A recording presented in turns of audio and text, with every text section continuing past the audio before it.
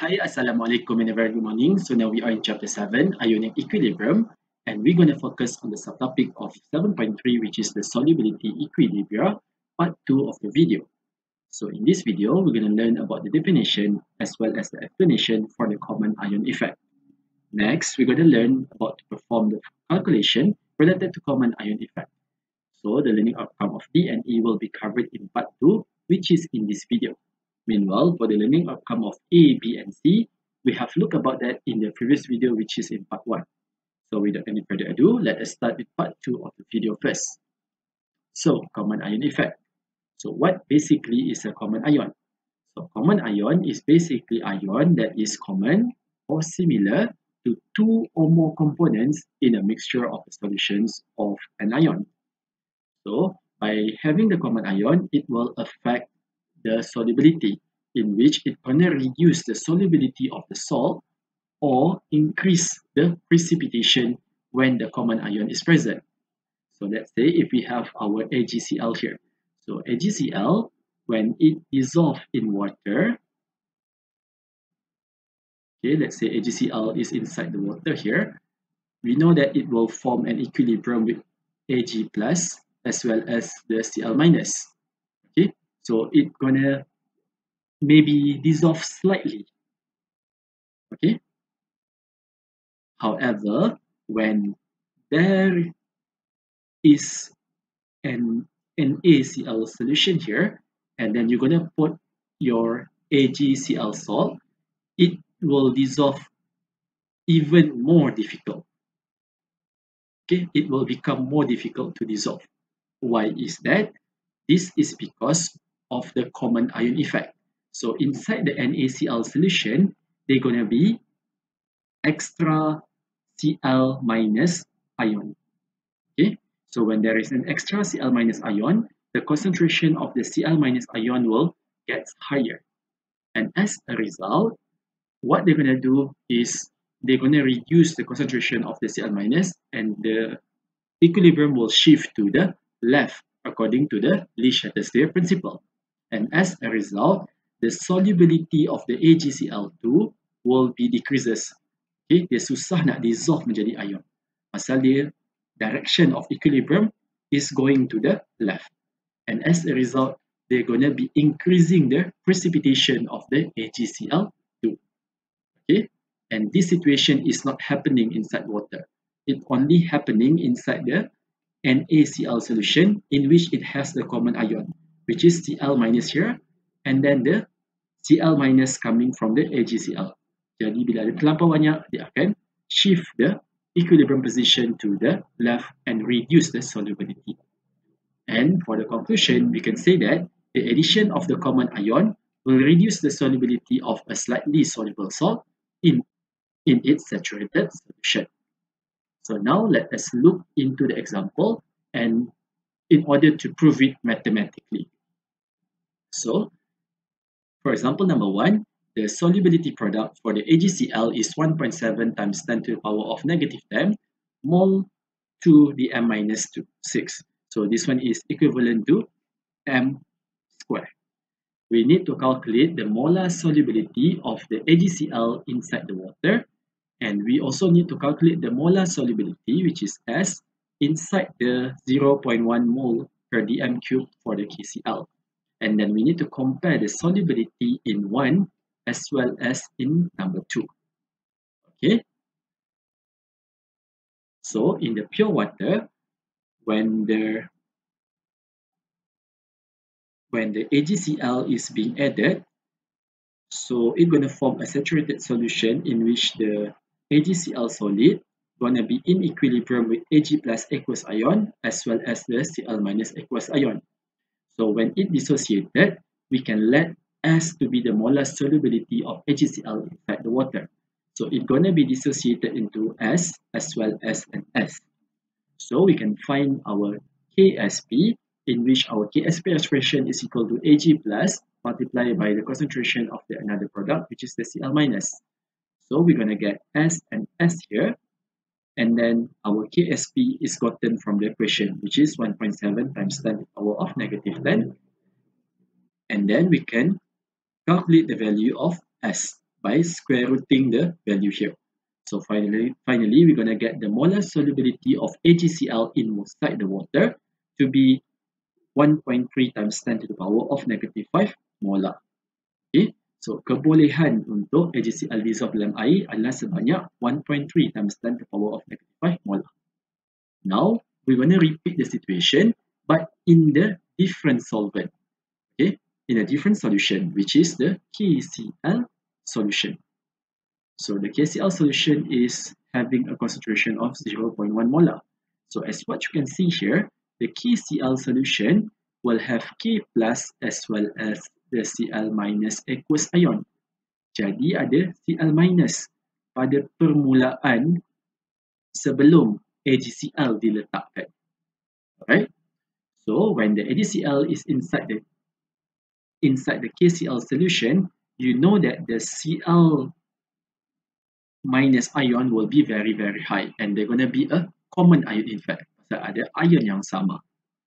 Okay, so as usual, we need to write the equilibrium between the solid state as well as the aqueous state. And then we need to let the solubility of AgCl in 0.1 molar of KCl solution to be Y. Okay, and when the AgCl dissociated, it's going to give a value of Y here and then a value of Y here. However, the Cl minus aqueous ion will have 0.1. Okay, so we need to add up with 0.1. Okay, so it's going to be Y plus 0.1 because initially they're going to be having 0.1 concentration.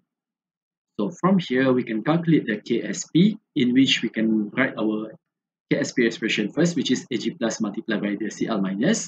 So Y multiplied by Y plus 0.1. And then we can make an assumption because this value here is very small. So when Y is very little than 0.1, we're going to assume that Y plus 0.1 is basically equal to the 0.1. Okay, so we're just going to change it to 0.1. And then Y times 0.1 going to be 0.1 Y. And then we can find the value of Y by dividing with 0.1. So Y, we're going to get it to be 1.7 times 10 to the power of negative 9 molar. So we can say that the solubility of AgCl in 0.1 mole of the KCl is 1.7 times 10 to the power of negative 9 molar. And as you were to compare that, we can say that the solubility of AgCl in water is higher than in KCl. Okay, sebab dia boleh dissolve lagi banyak AgCl dalam air berbanding dengan KCl. And this is due to the presence of the common ion, which is the Cl minus, in which it decreases the solubility of the AgCl. Okay, now we're going to do another example in which we're going to look about the barium sulfate. So the solubility product for the barium sulfate is 1.5 times 10 to the power of negative 9 mole to the power of 2 dm minus 6, which is also equal to molarity to the power of 2. So we need to calculate the molar solubility of the barium sulfate in the pure water and also in a solution of 0.2 molar of the H2SO4. And then we need to compare the solubility in 1 and 2. So as mentioned, inside the water, when we put BaSO4 solid, it's going to be in the state of equilibrium with its ion. Okay, so they're going to be equilibrium, which is Ba2 plus as well as SO4 2 minus with its salt. And we can let the S to be the molar solubility of barium sulfate in water. So when it dissociated, it's going to produce S and S here. So we can find the KSP, where we're going to write the KSP expression, which is Ba2 plus multiplied by SO4 2 minus. So we're going to get S and S here. And then the KSP is gotten from the equation, which is 1.5 times 10 to the power of negative 9. So we're going to get S squared. And then we're going to set the value here, where S is going to be 3.87 times 10 to the power of negative 9 molar.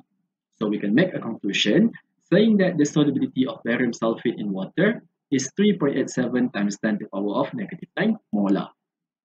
Now we're going to repeat the situation where we're going to having a sulfuric acid H2SO4 with a concentration of 0.2 molar. So H2SO4 aqueous will dissociate in order to form H plus as well as SO4 2 minus. So in order to balance the equation, we're going to put number 2 here. Okay, and when it has 0.2 molar of the sulfuric acid, it's going to produce 0.2 molar for the sulfuric acid as well, because it is a strong acid.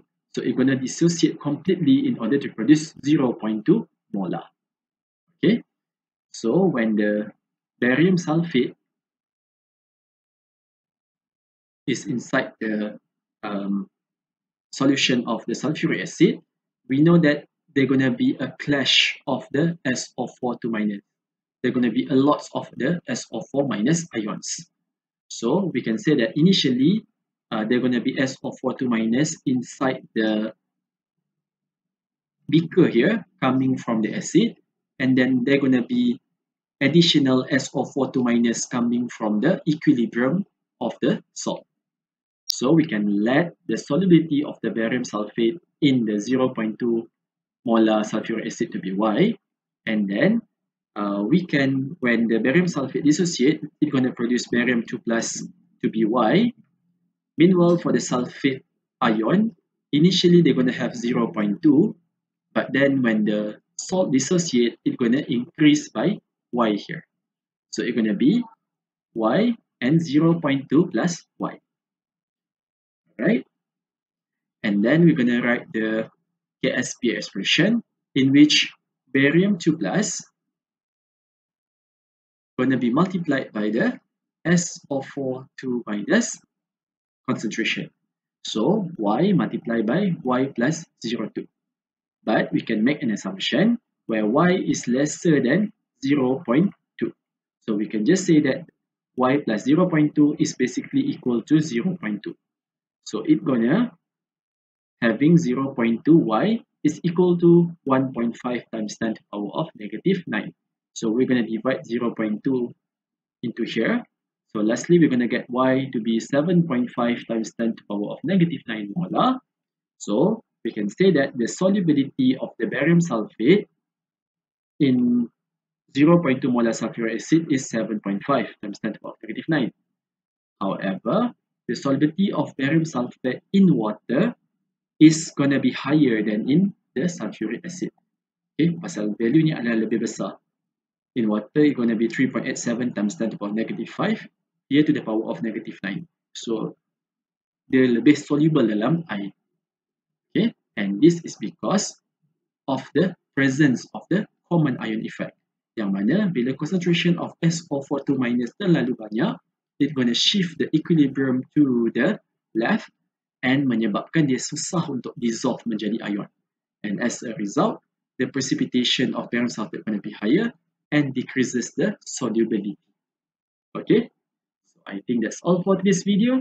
See you again some other time. Bye!